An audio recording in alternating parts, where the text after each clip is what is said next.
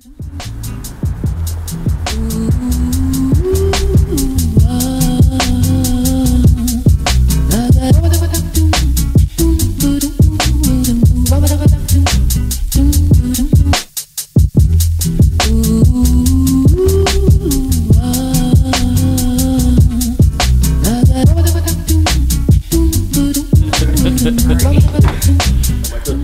don't know. I think one of these Abode users, apparently, we need to bring some other help in here. Right.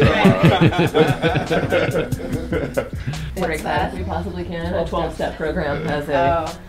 So, Derek, thoughts on last night's game? What do you got?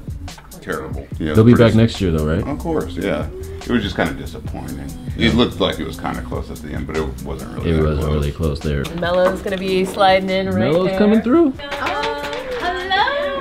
Melo's coming through. Hey. Come sit down. Melo is.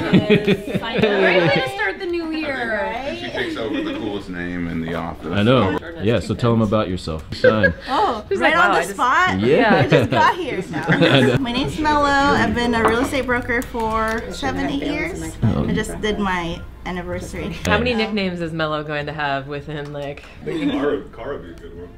Car? Carmelo. Oh wow. It was my diet that I wasn't paying attention to. No, the gym's no problem, but that diet was what was killing me, bro.